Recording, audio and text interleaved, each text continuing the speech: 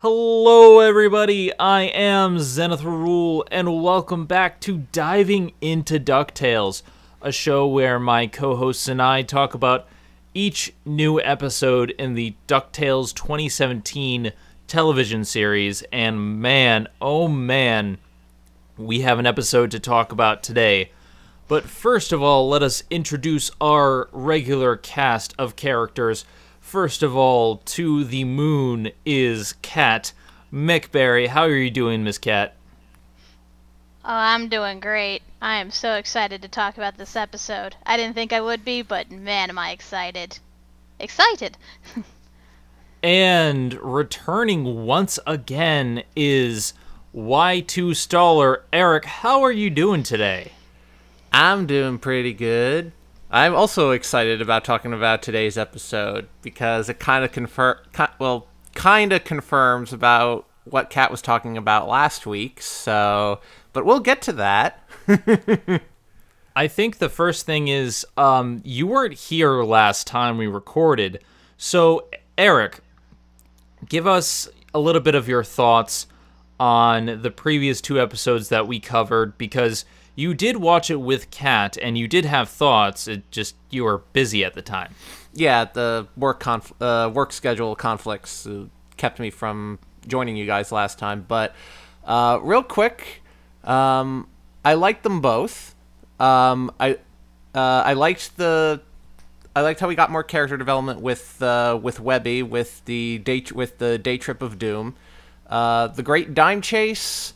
I really liked that one because at least we get at least we start to see a little bit more differentiation between the different characters, between Huey, Dewey, and Louie, especially with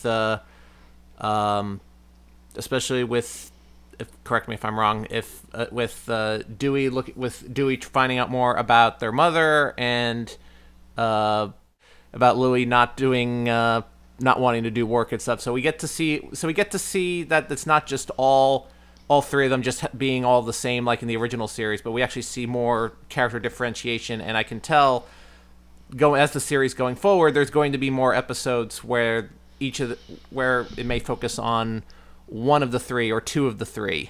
And I like that, and I'm all for that.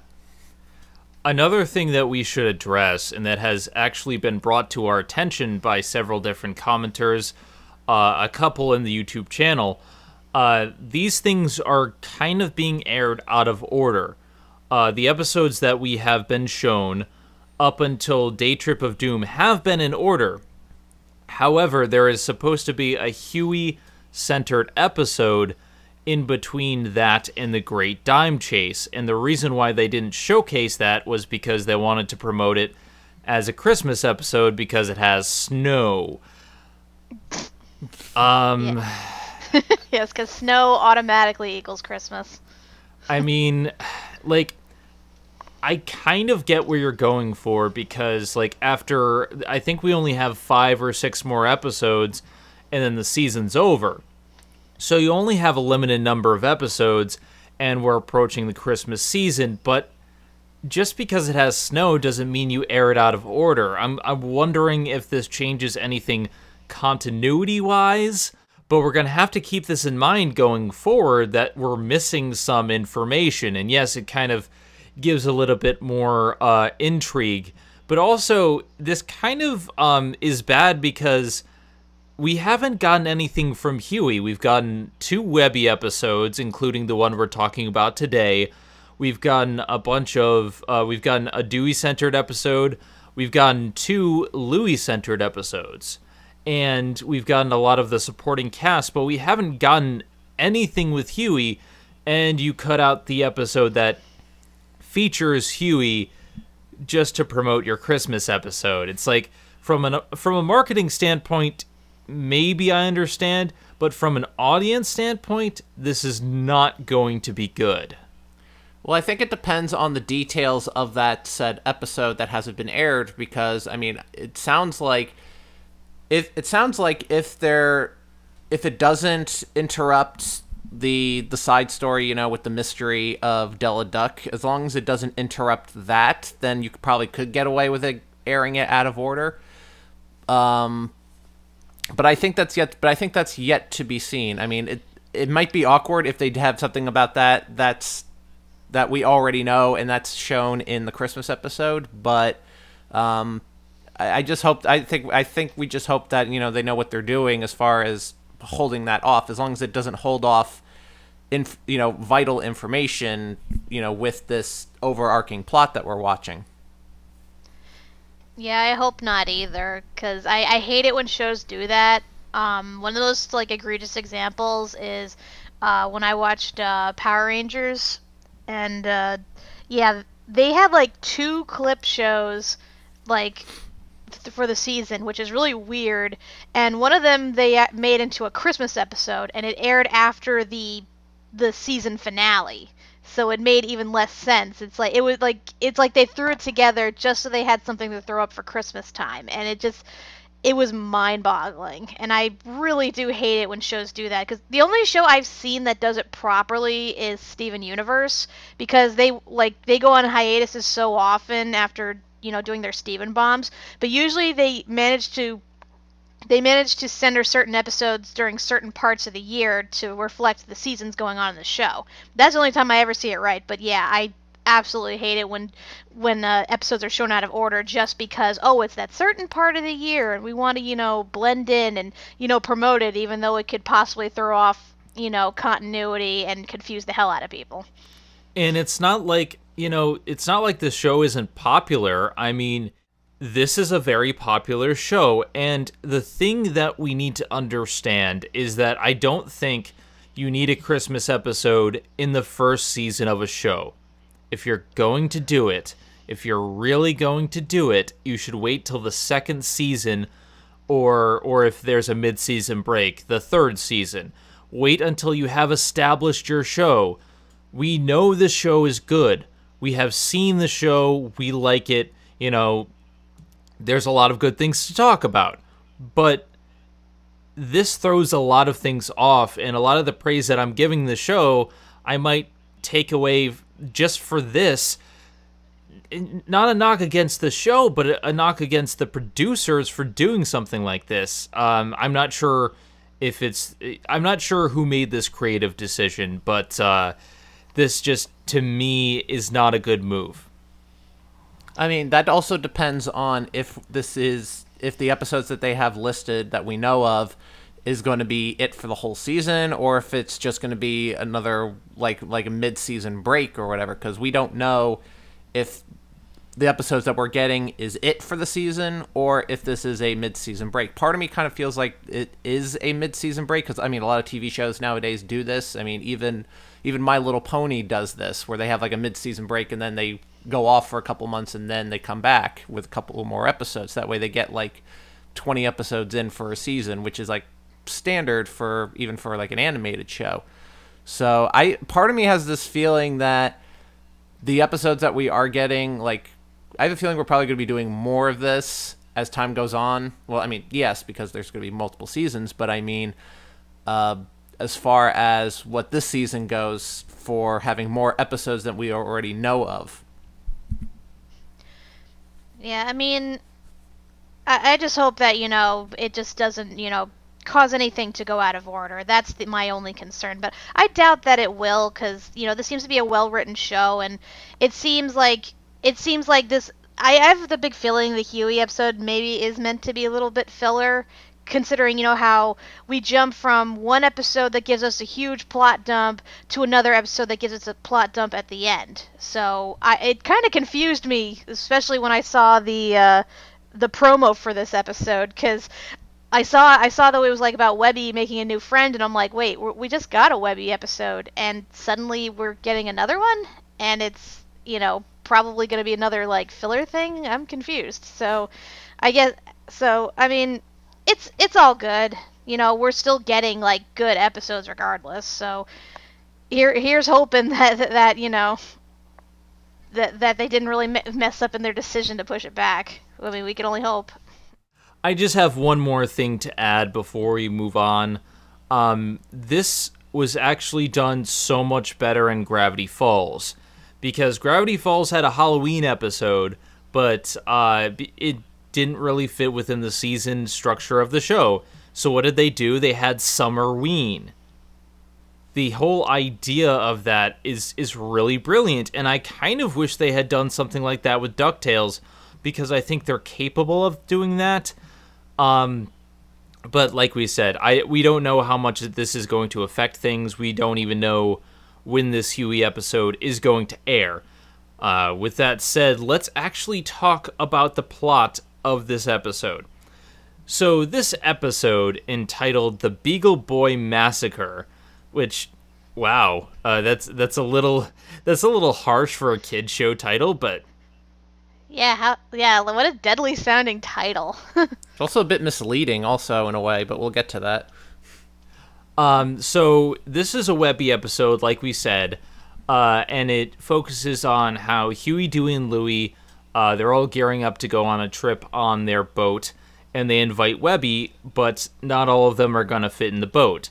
And she kind of laments the fact that they have this really big connection to each other, and the fact that like they act like family. They act so close that sometimes she really doesn't understand a lot of the in-jokes, a lot of the humor. And this is very relatable for anyone who's had friends in other groups not understanding certain jokes or certain references.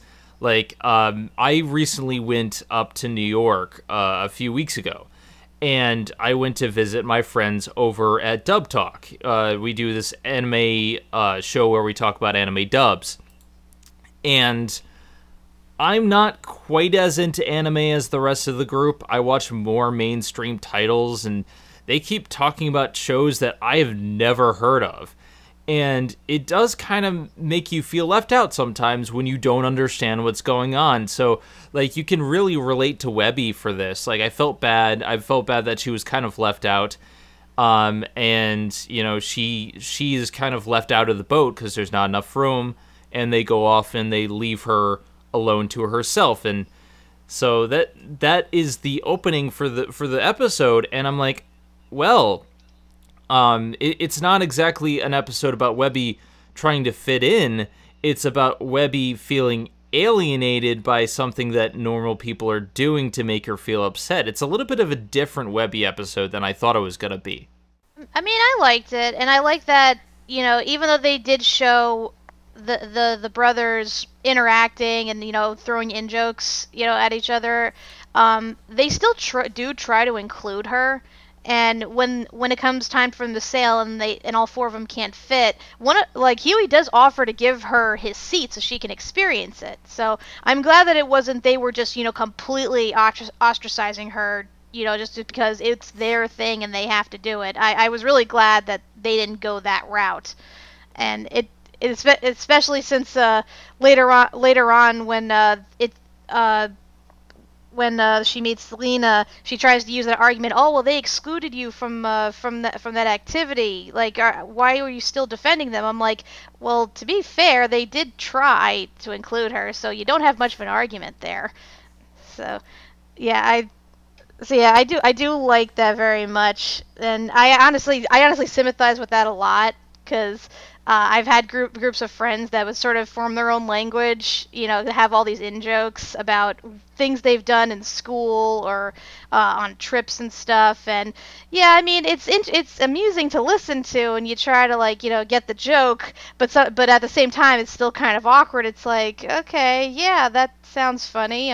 I guess I should have been there just, you know, to get the full context. But I mean, I thought it was really well done, though.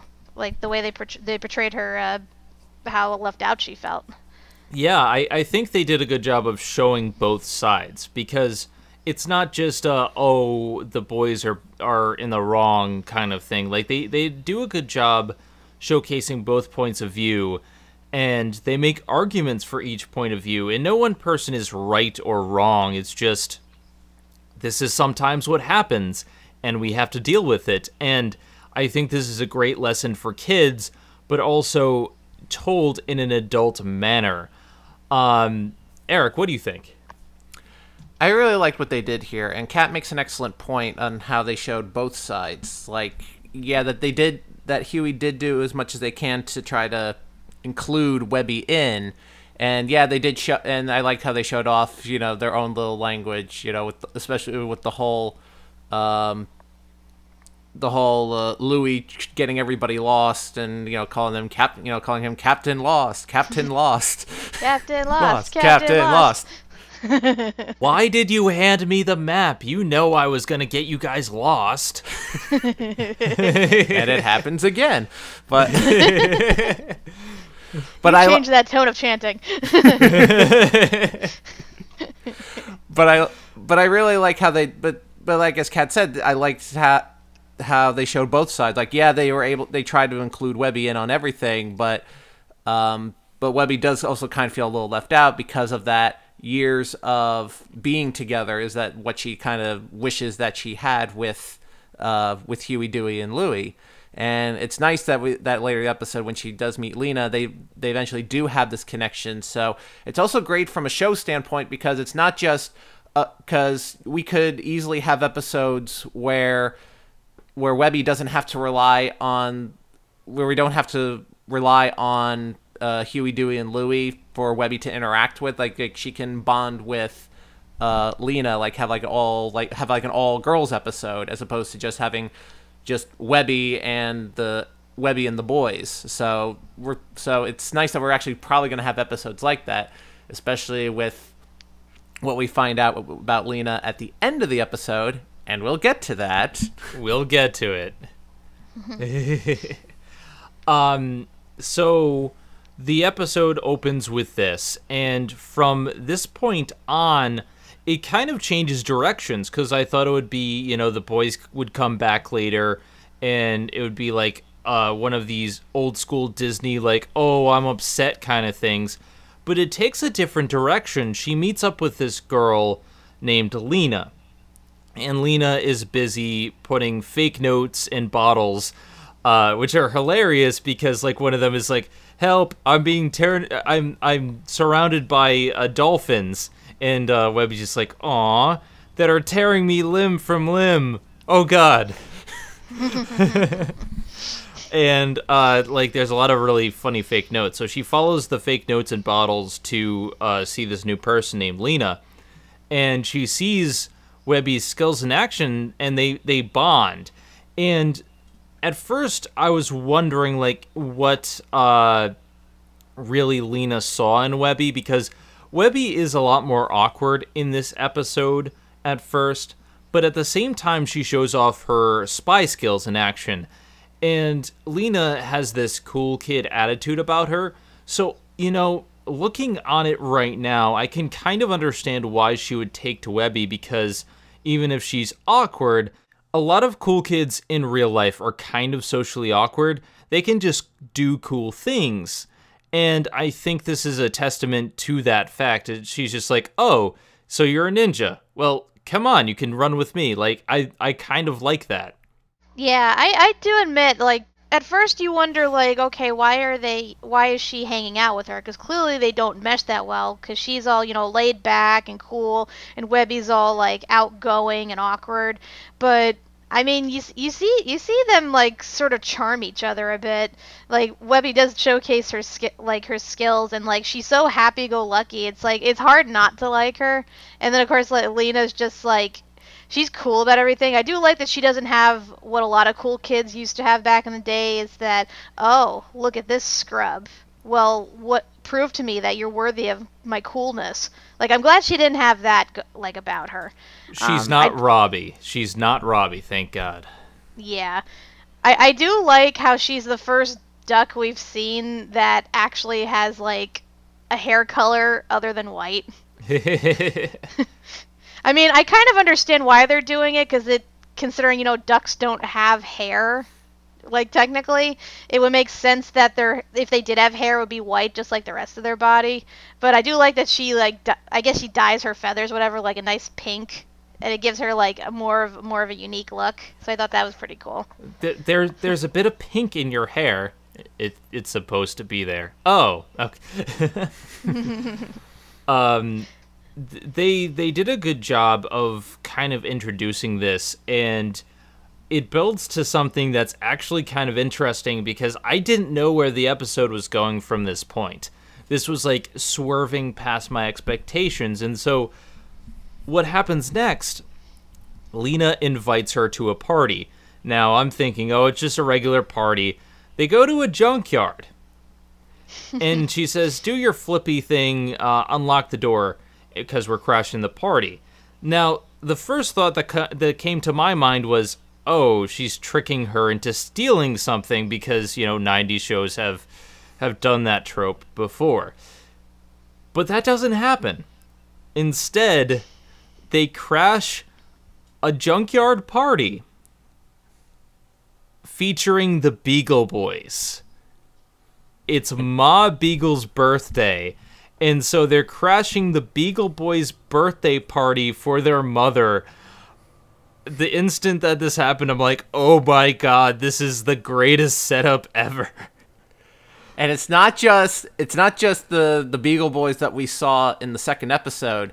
It's like this whole convention of different it's like a Beagle Boy jamboree where they have all these different Beagle Boys from like different parts of the world, and they all have like different gimmicks and stuff. I really like the one that are like the creepy clowns, like the one with like the long limbs, and the one that, like the tumble bums. Yeah, the tumble bums. Those I thought were actually kind of cool and creepy. But I just like how they're like there's all these different. I love how there's all these different Beagle Boy like groups like all over, and they just all gather here in this like junkyard. Yeah, it's like you have the classics, you have the deja vus, you have the South Street meanies, the South Street friendlies, and the deja vus. And then the tumble bums, and then the deja vus. me thinks that Ma Beagle got around back in her day. 'Cause those were a lot of beagles, like holy shit, and always in threes. Though to be honest, I'm not surprised because in the original DuckTales, there was a ton of Beagle Boys and they regularly rotated out of like the main three.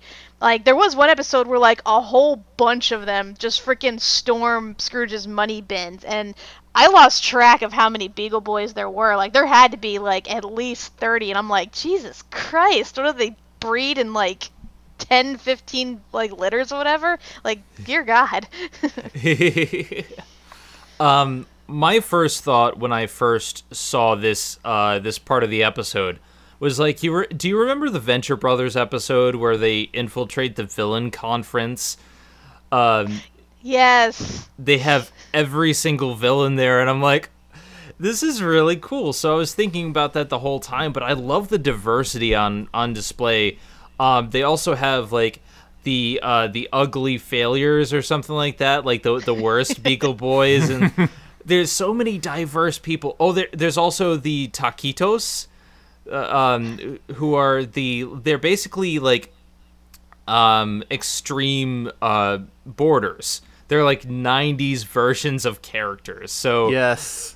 And they're hilarious too. Like there's so much diversity on display, and I love that. And they crash the party, and Webby finds out that the Beagle Boys are here.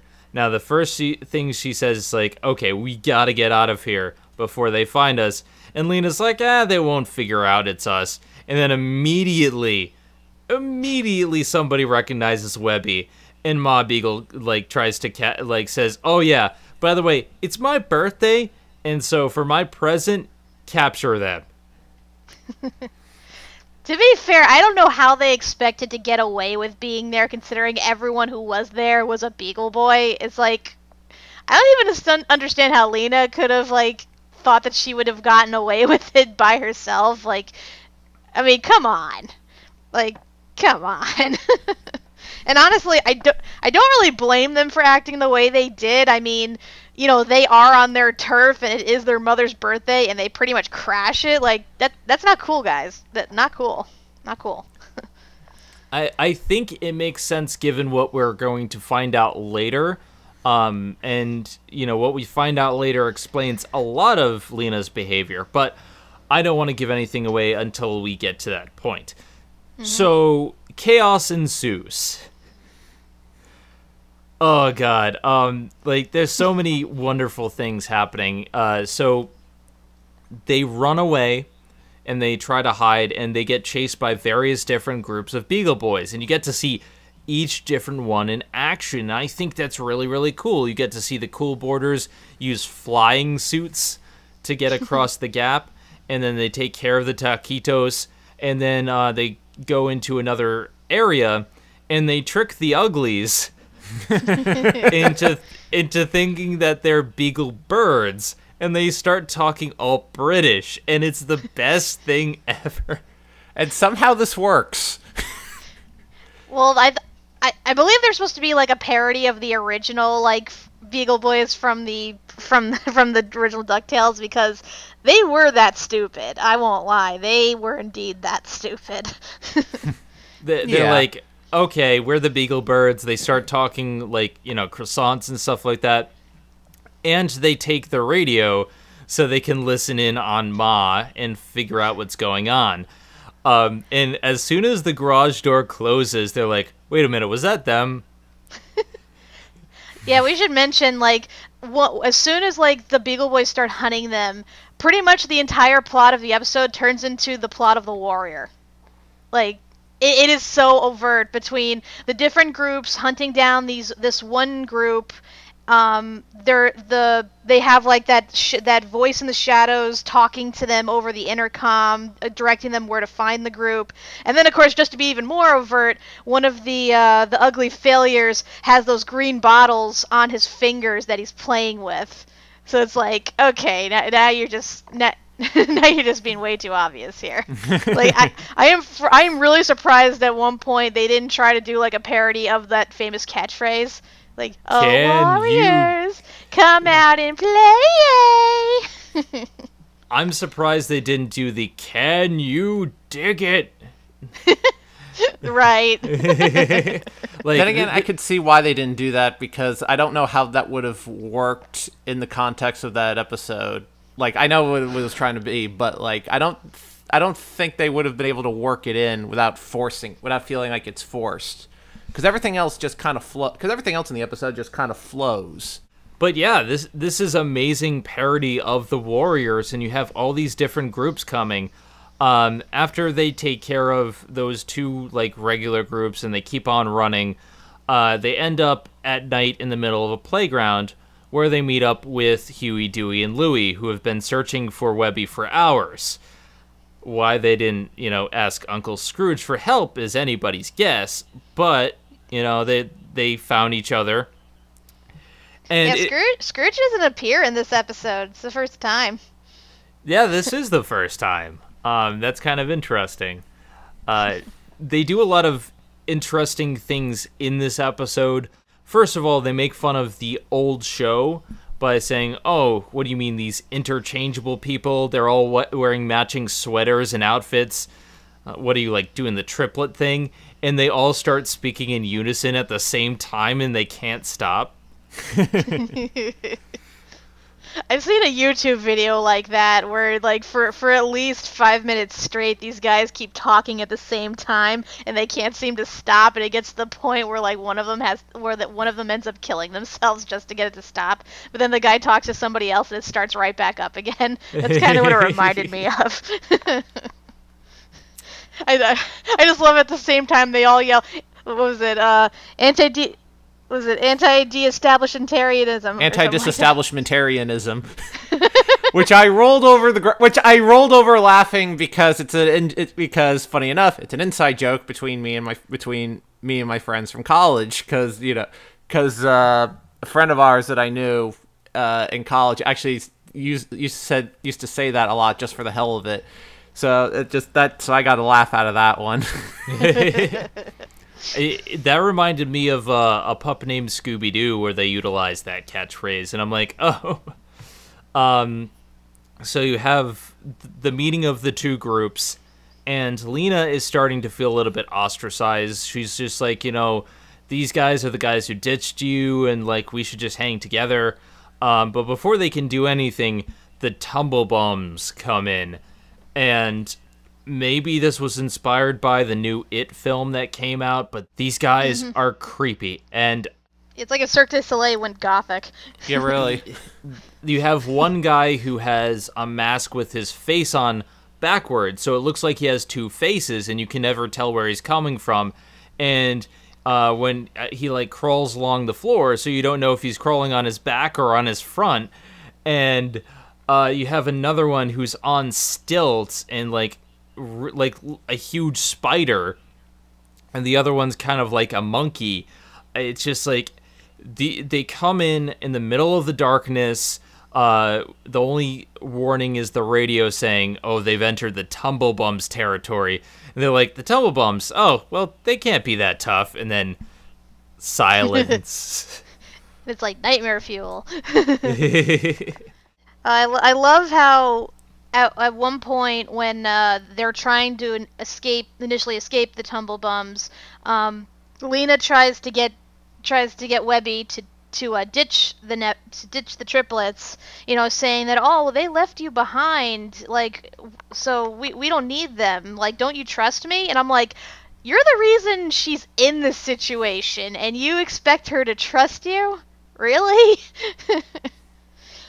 It's like, yeah, that is a bit much.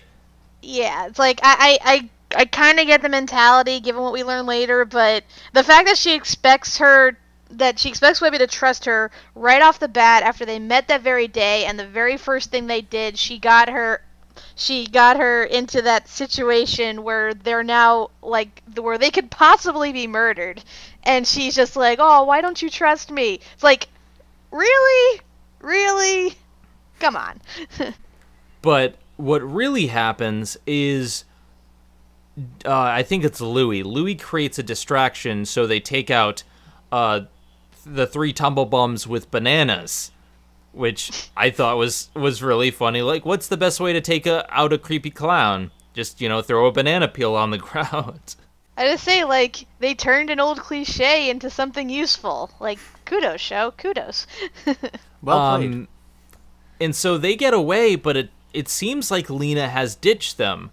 And they cut to later where they're on the beach, like, wondering, like, why Lena just left. And you're starting to think, oh, maybe she betrayed them because, hey, she was kind of acting a little bit jerky earlier. But they get a message in a bottle that she's been kidnapped by the Beagle Boys. And so you never really can tell in this initial bits what side that Lena is on. Is she someone trustworthy? Is she just going to ditch someone? Like, she has some red flags going about her, but at the same time, you can kind of understand, well, she acts like a teenager, she kind of gets herself into trouble and is a little bit of a loner, and she mentions that she doesn't like family. So when Webby's family comes back, she kind of feels ostracized. So you don't know whether to feel like, is she betraying them and, like, leaving them alone, or, like, what's going on? And when you get the note that she's been captured, you're like, okay, that makes sense. Yeah, and then they go to try to rescue her, but it doesn't go well, and they all end up getting captured. So yeah, they're pretty much in a pretty bad situation, but luckily they both come up with the brilliant idea to make them fight. And it's this usual trope where Lena asks them, oh, by the way, who's getting the credit for capturing us? Which immediately turns them all against each other, and hilarity and lots of like fun like fighting banter ensues. It's really cool to see all the different gangs fighting against each other. Also, like, I really like the little bit at the beginning when they're first captured, where the South Street niceys give them a glass of water, and then the meanies immediately throw it away. But yeah, you get to see all of these different groups fighting and beating the crap out of each other, and you get to see all their different skills. Like, you can see one of them tries to poke out the eyes of one of the Tumblebums, and he turns around with his actual face and, like, decks him out. And then one of the brawlers steps on a skateboard and falls down and gets, like, football smash. And it's like one of the old school Goofy cartoons, but just ramped up to 11. I really love this sequence. Yeah, that was a lot of fun. I like how one of the deja vus was using like a baguette to try to whack on one of the other Beagle Boys. It's like, what do you think about it? It's the perfect weapon, especially once it's gone stale. And coming from someone who works in food, yes, that is a very useful weapon. So they use this confusion to escape, and everyone goes home. They see Lena off to her home, and, you know, everything's fine and dandy. Before we talk about the ending, overall, what I like about this episode is it was a character episode, but it also seemed to just, you know, take a breather, take a step back. It wasn't quite as focused on the character as the previous Webby episode. It was more focused on telling us good jokes, a very good parody, just giving us a fun time. And throughout the majority of the episode, I'm like, this is enough. Not all episodes have to be very good character-specific episodes or story episodes. They just have to present something enjoyable and fun. And this really cements the fact that this is a great show to me, because we've had 5 episodes in a row. I don't think any of them are weak. I don't think any of them are bad. I think all of them are great. And they're all different. Like, we've had story episodes, we've had character episodes. Now here's just an episode that's just interested in having a good time while having a little bit of character into the mix, and I really like that. Yeah, I pretty much agree with all you said. I mean, the ending is really what seals it for me. Like, but for the most part, yeah, before that point, the whole episode in and of itself was a lot of fun. Like, getting to see the different Beagle Boys, seeing Webby use her various like talents to get them out of sticky situations, and just the way they go about everything. It's a lot of fun. It's very entertaining to watch. So yeah, like, I thought this was going to be another typical, you know, character episode that was going to go through the motions, but it actually made it interesting. So, bravo show. I actually thought this would just be a typical Beagle Boys episode, and I thought it was maybe a little bit too soon since we had the Beagle Boys earlier, but they did so much more different with it that I'm just like, okay, this works. Like, this does enough new, enough different from the previous episode where I'm like, yeah, I really like that. Eric, what do you think of this episode partially before we get into the big ending bit? I like how we actually have another character that's introduced, and this one, from what we're about to talk about in the ending, is going to be another reoccurring character, and I like how we have another one that for Webby to bounce off of, as opposed to just Huey, Dewey, and Louie. I know I've said this before, but that's one of the big things that I like about this. It's that now that this reboot can do like new characters if they want to, and now that they've created Lena as a new character for somebody for Webby to bounce off of, so we can get a Webby centered episode that doesn't necessarily have to involve Huey, Dewey, and Louie. We could just be another Webby and Lena episode, and I kind of look forward to seeing another one of those and what kind of mischief the two of them can easily get into. Or maybe like Webby will show Lena something around as opposed to this episode where Lena is showing Webby something. So we could see something like that. Can I talk about the ending? Sure, we will. Can I talk about the ending? Can I set it up? Yes, you can set up the ending. Go on, Eric. Okay, good. All right. So at the very end of the episode, Lena has this pendant that she's been wearing. They mentioned this in the beginning of the episode when Webby first meets Lena. She has like this weird like mystical pendant or whatever. For us, the audience, we probably have gathered that it is some sort of mystical artifact or whatever. So at the end of the episode, Lena comes back to the place where she got captured by all the Beagle Boys and where the big Beagle Boy fight took place. So she takes out her pendant, and already it starts like reacting and stuff. So like it creates like this almost like a mystical, like, I don't want to say it's a portal, like more like a communication kind of thing to talk to someone. And we get all these like shadows and stuff, and we get a shadowy figure of a female duck, and Lena says, "Aunt Magica, I'm in." And it's I knew it. and we see the shadowy figure of Lady Magica, and with a big grin on her face, and it ends the episode. I fucking knew it. I called it. This ending, this is why I wanted to like save our put like our first initial overall thoughts and then do this, because like this changes everything. Hell yeah, it does. First of all, like this is now a partially story, partially character, partially just a fun episode. But this ending sets up so much. It's like it is basically the refrigerator scene in the first season of Gravity Falls, where you first get the idea that something is going on. And it continues on things that audience members would probably know about. The fact that Magica De Spell is one of the main villains. But it does it in such a subtle way. Like, even if you don't know who Magica De Spell is, the setup is just intriguing. You're like, wait a second, Lena was evil the whole time.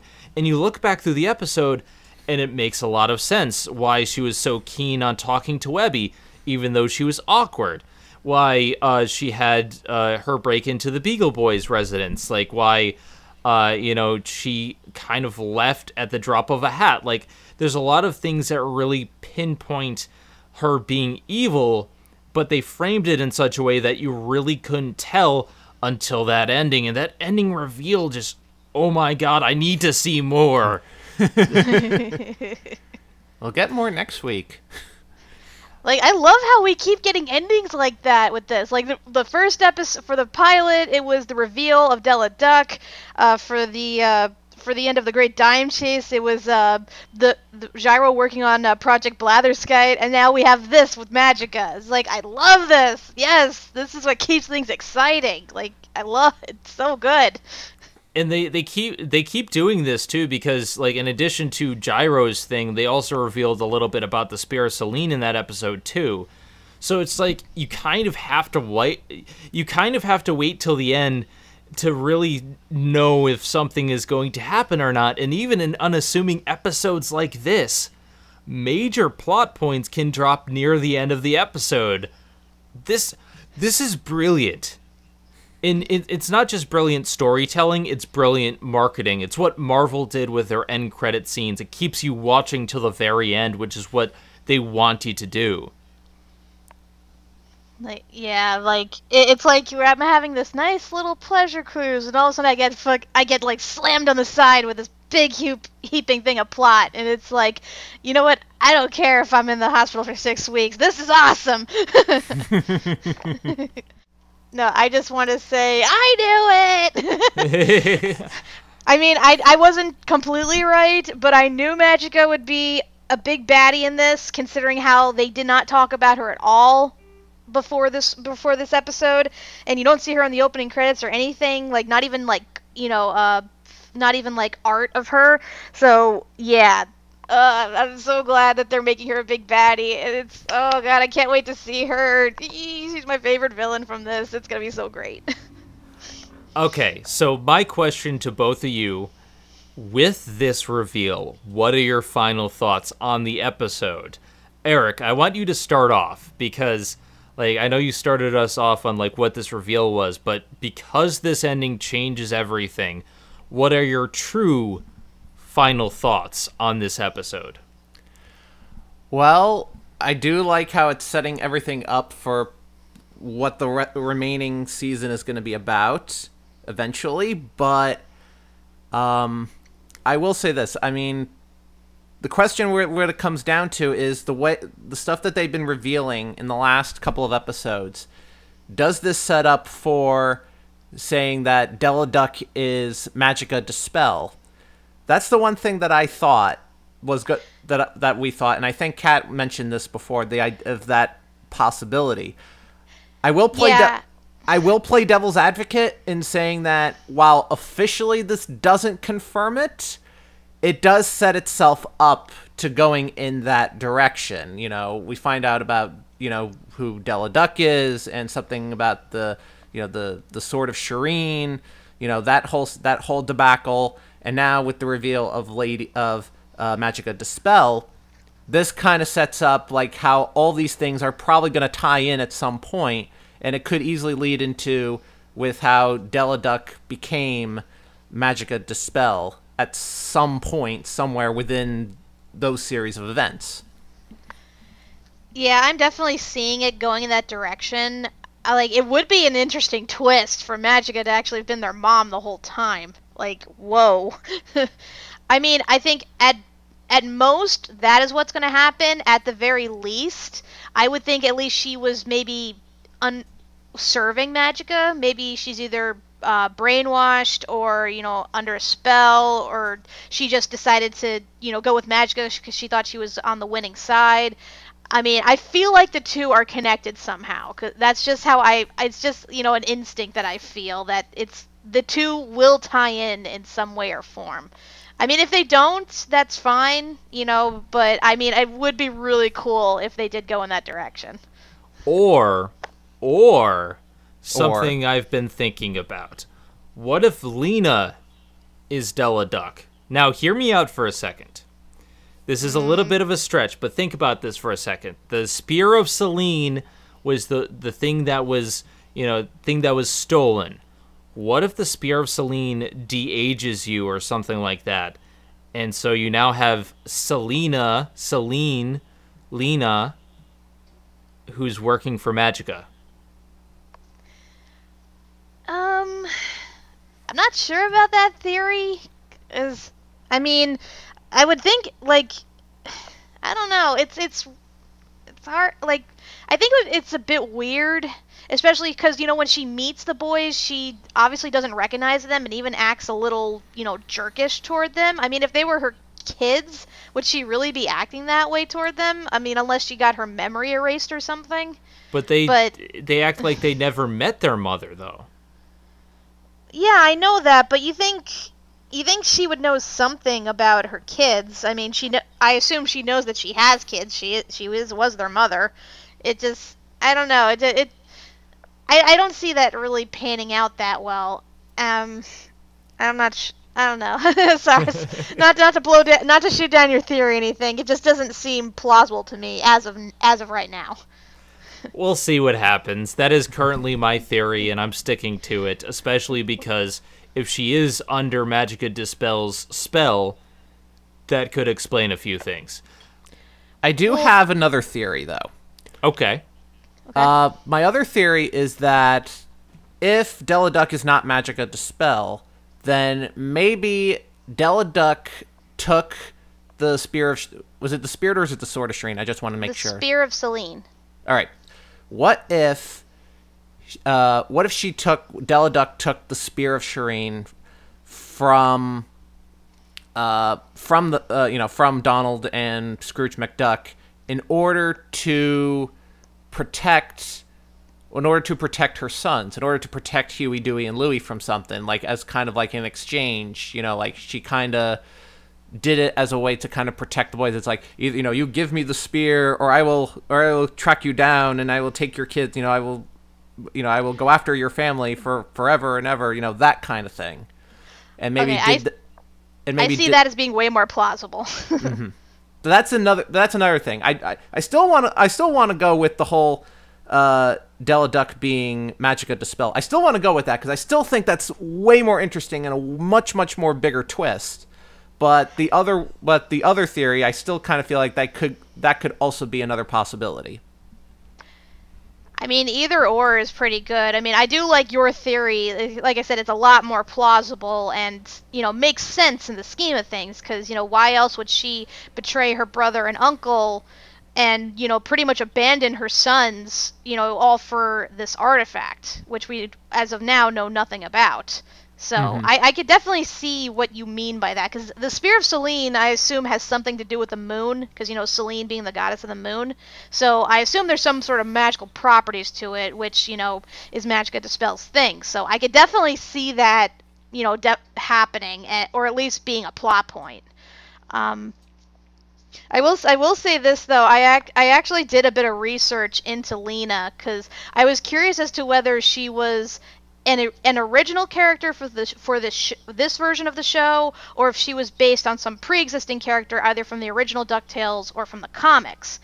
And I actually did find something, believe it or not. It turns out that Magica De Spell actually does have a niece in the comics, and her name is Minima.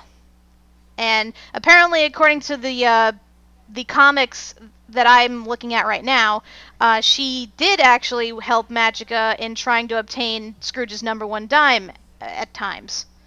And I mean, there's not much listed about her. I think at most it's assumed that she's the daughter of Magica's brother, who in the original show was turned into a crow and kind of became his sister's familiar.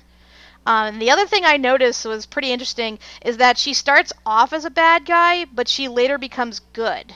So I'm wondering if that might actually happen in this show, that, you know, Lena starts off, you know, serving her aunt, trying to, you know, weasel her way into the McDuck mansion, trying to, you know, help Magic with her plans, but she develops a deep friendship with Webby and the boys and eventually ends up turning against her aunt. So I'm wondering if that's happening. Yeah, because I have a feeling that's where it's going, because I mean, even though, yes, she pretty much, you know, lied to them the whole episode and, you know, has, you know, been not revealing certain things, and we could definitely tell that she's there just to be a rat, I still feel like there's goodness in her. I mean, she doesn't seem completely fake. So, yeah, I think there is possibility for that happening. There are times where I feel like she was very genuine, like when she was talking about family. You saw a change in her attitude that you didn't see any other time. And I felt like her family fighting, you know, that could reference like Magica's fighting with her brother or something like that.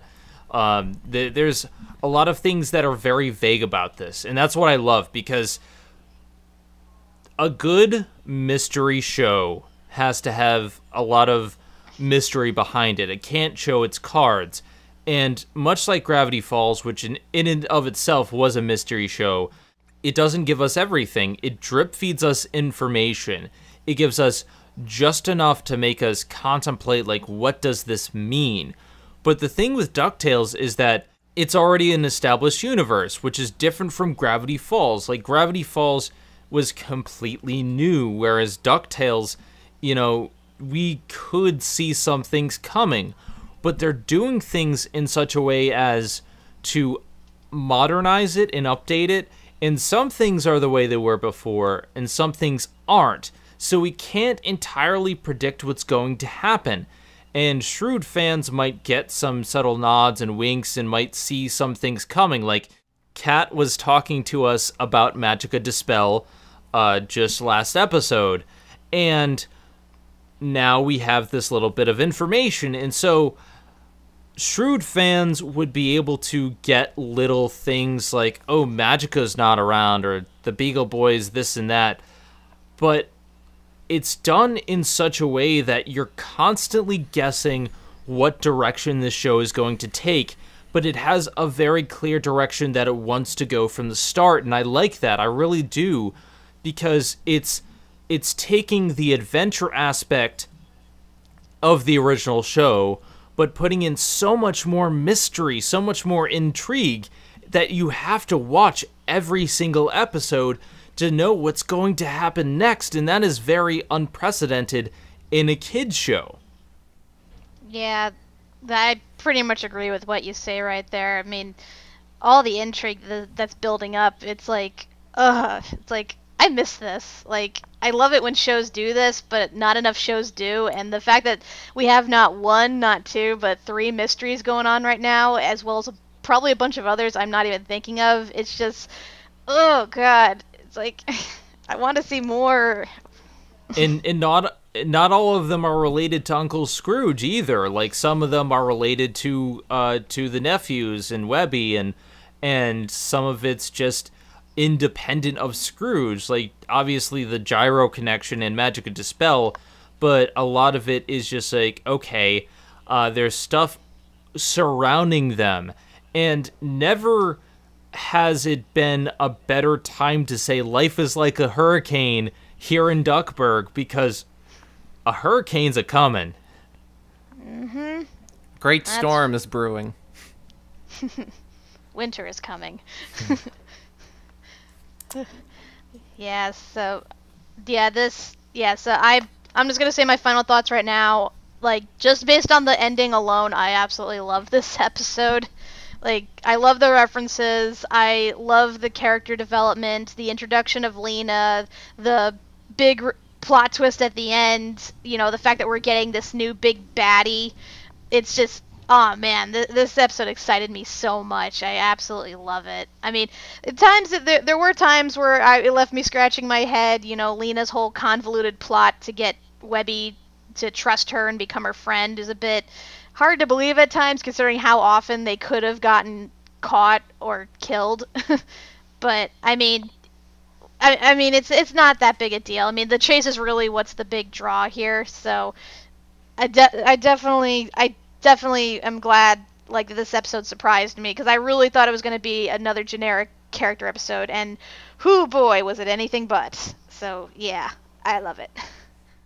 This episode could have just been a character episode, and I probably would have been fine with it. It could have been just a fun, entertaining Warriors parody, and I would have been fine with that, because, like I said in my initial, like, first half final thoughts, like, that was great. But with this reveal, with this twist, I'm so on board. I'm glued to my television right now. I'm like, give me another episode. We need to talk about this. Make it Saturday already. I'm sure the audience is wondering, like, when's the next episode going to be talked about and stuff like that. So we're just as excited as you guys. Like, we want to talk more about these episodes, because this is the most intrigued I've been for a show since Attack on Titan and Gravity Falls. And those are two amazing shows. And here we have another show that really surprised me, because I like DuckTales. You know, I like I said, I liked the movie. I like DuckTales in general. But I was more excited for, like, Darkwing Duck style stuff. But if they can do this with just the DuckTales 2017, I wonder what they can do with Darkwing Duck and possibly Gargoyles if they ever do that. Well, I mean, it's possible. You know, they did make references to the other Disney tunes like Goof Troop and Tailspin, so who knows? It would definitely be an interesting thing to explore. Yeah, that's gonna be next. That's gonna be next. Our speculation of when they're gonna do Darkwing. When are they gonna show Darkwing Duck? When is the Darkwing Duck reveal gonna be? What's it gonna be like at the end? Someone says, "Let's get dangerous." I'm like, I'm waiting. I'm just waiting on edge for that. Oh my god. With all that being said, this has been a fantastic episode. I had a lot of fun with this one. Especially when I got to that ending, and sitting down watching this, this show is worth it. This show, like, even just 5 episodes in, I am so hooked. In any case, I am Zenith Rule. I'm Kat Macberrie. I'm Eric Y2 Staller.